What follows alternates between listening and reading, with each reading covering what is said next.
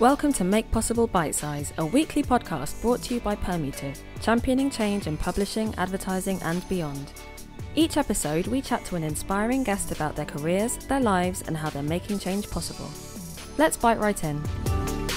Hi everyone, I'm Alexandra Bannerman, Senior Product Marketing Manager at Permutive.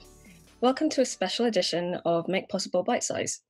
In celebration of Black History Month, we are shining a light on inspiring Black professionals and asking thought-provoking questions about their journeys to success and how they've made it all possible.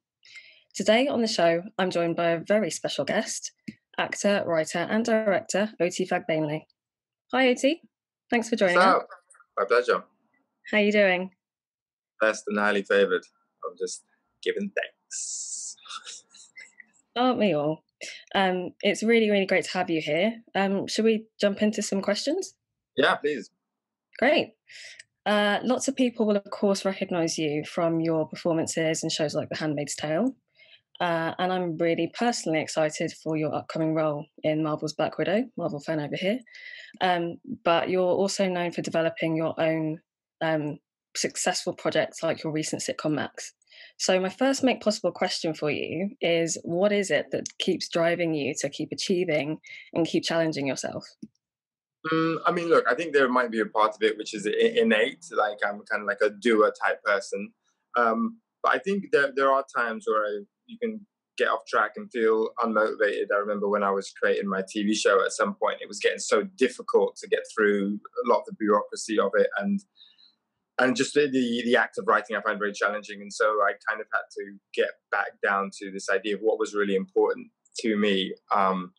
There's this kind of Nietzsche quote that a man can bear with any how to live if he has a strong enough why. And the idea that there's another favorite book of mine, Man's Search for Meaning. The idea is that if you can kind of find purpose to struggle and challenge, then it's all capable. So one of the things I try and think about is, what is the greater purpose and meaning to the work that I'm doing? What is the social, cultural, political, philosophical influence that I want to have on the world? And that I find quite a motivating,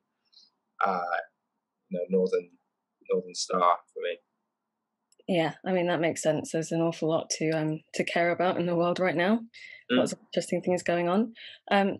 If we keep it close to the theme, are there any Black historical figures that inspire you? And if so, why? Yeah, I mean, so it's a good question. In fact, you put this to me in the pre-chat. I should have really kind of thought about who that one person is. I mean, look, to be really honest, the Black people, the people who I find most inspiring are those who are closest to me. My big sister, for example, is an award-winning teacher, and right now she kind of designs the exams for health and social care for the country of Great Britain. She's an amazing mother. She manages all those things with humor and intelligence and compassion and fire. And again, my big brother Eddie again. So I think very often when I look for people who inspire me, I look for people around me first. I think it's really good to have kind of like, to know that all our gods have clay feet, that they're all human beings, and to kind of have those role models. It's like, okay, well, that's actually how you do it. It's not just this glossy Wikipedia version of it. That being said, I recently started developing a project about little known Black history, and and we look at various historical figures from like Mansa Musa, who was the emperor, the leader of the Songhai Empire, one of the probably the richest man of all time, depending on how you calculate money, hundreds of billions of dollars worth of wealth, and he brought some of the first libraries and educational institutions. It was kind of like he built a 50,000 person university within his city, and this is like 13th, 14th century. And then people like Toussaint Louverture, who was one of the leaders, along with Dessalines, of the Haitian Revolution, which was the only successful slave revolt of all time, which defeated Napoleon and Pitt the Younger, and was the first country in America and the Caribbean to actually abolish slavery. Those figures I find really fascinating and intriguing as well. Yeah, that sounds really, really cool. What is it that made you start investigating that and start working on a project like that? Well, I've always been interested in history. There's a great history podcast called Dan Carlin's Hardcore History for any history buffs out there. And I'm just fascinated by all of it. But whenever I come across stuff where I'm like, well, why isn't this known? So for example, take the Haitian Revolution, where, the narrative seems to be that slavery was abolished when, a bunch of really well-meaning white people got together and said, listen, we should really probably make an end to this. And this is just every Black History Month, they kind of bring him out, and William Wilberforce, I guess, is part of it. These guys, please stop. But the actual story that there was a bunch of people who were formerly slaves who stood up and defeated Napoleon's fleet. The biggest fleet he's ever sent anywhere was defeated by these people in Haiti. And then they created a constitution which abolished slavery. I'm like, why is that not part of the narrative of how slavery was abolished? I think we can use our imaginations to figure out why. But so, yeah, I just love sharing that kind of knowledge with people. So I'm trying to develop this series. Oh, yeah, I'm looking forward to it. Okay, let's talk a little bit more about you. When you were first starting out as an actor, how conscious were you of industry attitudes towards race and diversity? And were there any related barriers that you're particularly proud to have overcome in that area? When I graduated drama school, right now, there's so many Black British actors who are doing so well. There are 5 or 6 have been in Oscar contention in the last for 5 or 6 years. When I graduated, there were none. There were no, with respect to Marianne Jean-Baptiste, there were no real Black British actors which were very well known on the Hollywood stage. And so I was kind of aware that there was that kind of glass ceiling, even though, white British actors had plenty of success in Hollywood up to that point. But yeah, there were lots of, I think really the biggest kind of barriers or whatever that I tried to overcome was I would sometimes get offered scripts where I thought this was just perpetuating a stereotype that, look, a Black person could be anybody, from a prince to a mugger, but are you developing 3-dimensional characters? And there were lots of times where I turned down auditions because I just didn't think they were really representing, they weren't progressive in that way. And in one time where I didn't properly read the script before I accepted the job, I fought really hard once we got into production to make changes to the script, which were fundamentally successful, luckily to, my collaborators. And so, yeah, I think most of the battles I think I've faced have been just more on like small, nuanced ways where you kind of resist the pull of, subliminally racist attitudes.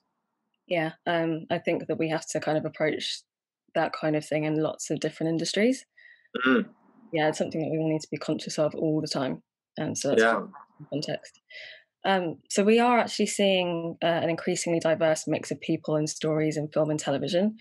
So it could be said that there has been some progress in the industry over the last couple of decades, but you've experienced it all from an acting and writing, directing perspective, whereas, I've only experienced it from a viewer's perspective where I see different types of faces now. What progress have you seen being made behind the scenes?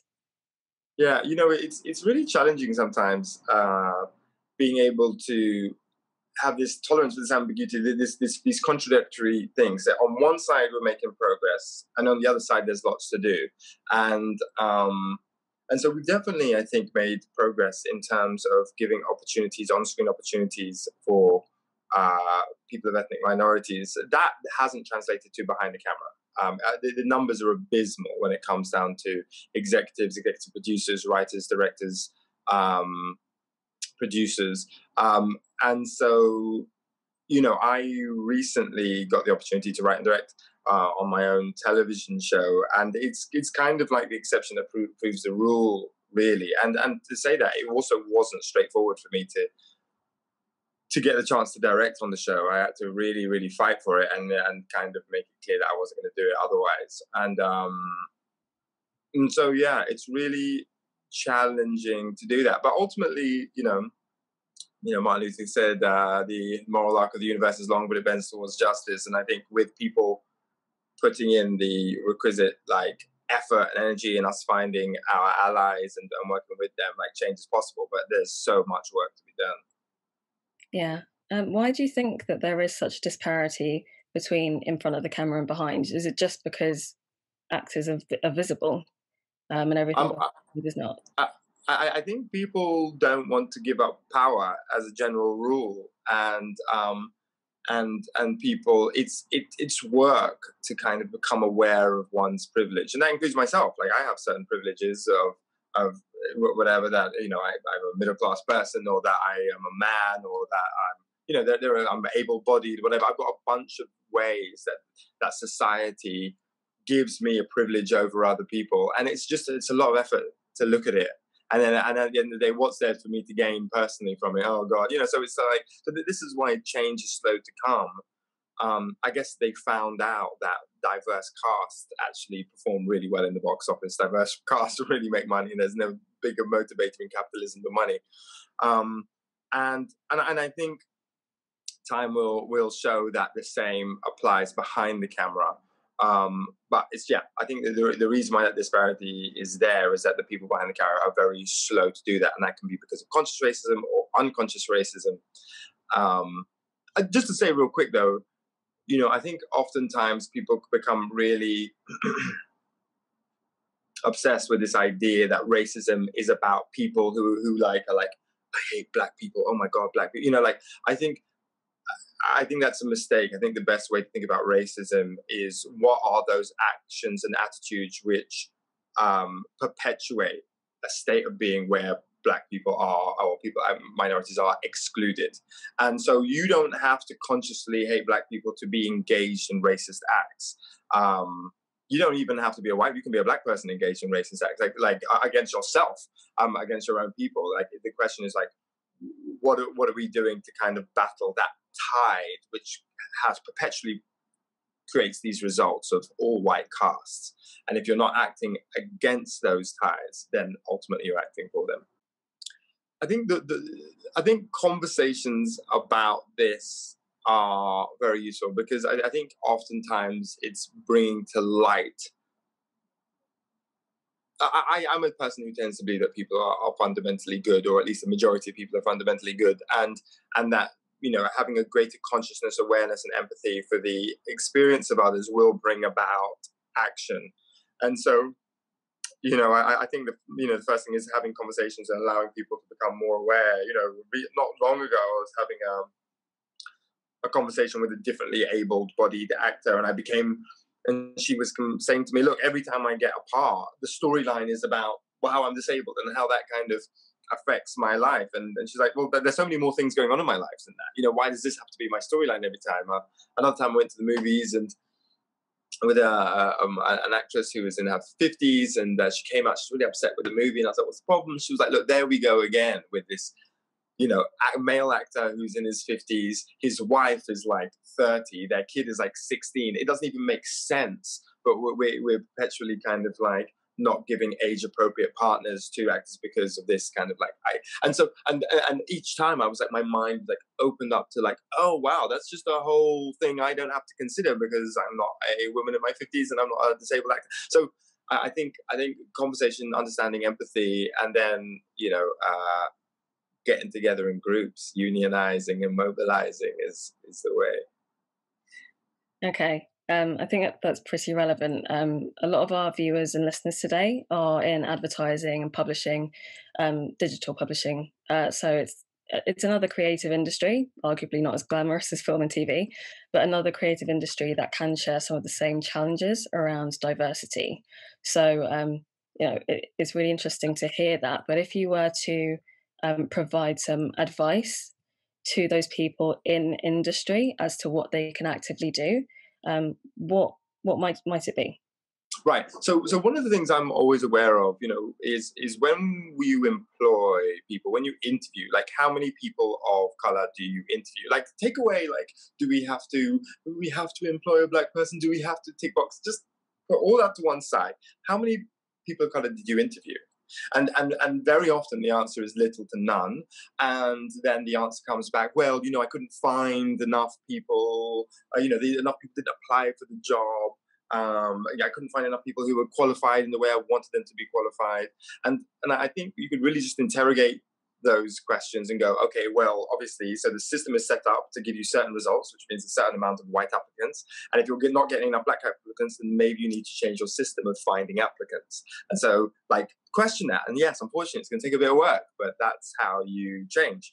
And then the other thing is just, again, interrogating, like, how did you get your first job? Were you entirely qualified for your first job? What about that other friend of yours, who got that job before they had all the experience in the world? Are we affording people from ethnic minorities and other,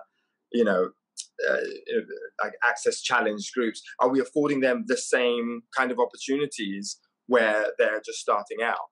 And when someone does start out, when a person of color does start out, are we going, when they mess up, do we go, oh, probably got the job because they were black? Like, do we use that same mentality when a newcomer white person messes up? Do we go, oh, probably only got the job because they were white?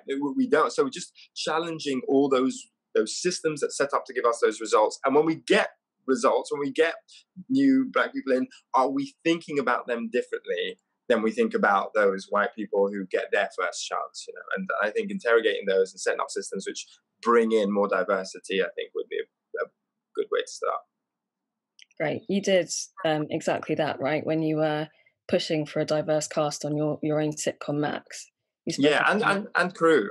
Yeah. And I've got to say, it's a lot of work. Like, it was hard. Like, I come in just going, you know what we're going to do? We're going to bring out the best, black DP and the best. And it's challenging because the natural flow of things is to bring white middle-class male candidates. That's the way the system is naturally set up. So you go, oh, well, put out a casting notice, or we ask, oh, yeah, who do you know? Who did you work with last? And if you do it like that, you will get the same result. So, yeah, we had to work really hard and to find and to give opportunities to really talented individuals. And I hope when people watch the show, one of the things that stands out to it is, like, the production values aren't like general UK comedy production values. They're really high. And that in part is because we gave opportunities to people from a diverse background who were desperate and hungry and talented. And it really paid dividends. What impact do you think it made for them and to the project?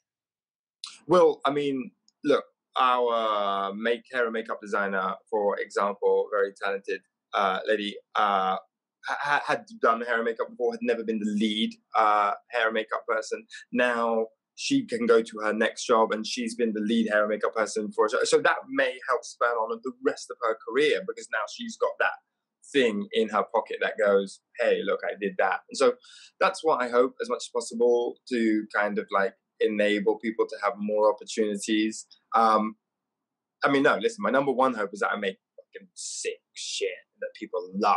And I happen to believe that one of the ways of doing that is by giving opportunities to people. But as a secondary, wonderful benefit to that is that it can help spur on more opportunities for them. Yeah. Okay. It's been really, really great talking to you. I've got one more question for you. Sure. It's totally you focused. So what in your career are you most proud of having made possible? Well, I mean, look, writing, directing, producing my own TV show, in collaboration with many other people, that probably is the thing I'm most proud of. There's so few people in the world who've had the opportunity to do those three things on a television show, and because people like my brother Luti Fagbenle and his production company Luti Media, because of Channel 4 and supporters there, and like a whole cast and crew of people, I managed to kind of create something which started as a kernel in my mind, and now is a television show which is coming out on Channel 4 on the 28th of October. And so, yeah, that I guess, and also in a way, a big part of the seed of that television show was like a tough time I was going through, and the ability to kind of take one's challenges and find your lemonade stand out of that bag of lemons, I think for me is one of the greatest abilities one can have, or if you're lucky enough to have it. So yeah, I'd say that. What a nice, inspiring note to end on. Thank you so much for speaking with us. It's Yeah, been great a pleasure having you on questions. the show. Thanks. Cool. All that remains is for me to thank all the listeners and the viewers for tuning into this special edition of Make Possible Bitesize. We'll be back next week with another inspiring guest talking about what they do to champion change, think in exciting new ways, and make a difference. Until then, bye-bye. Bye, OT. Bye. Thanks.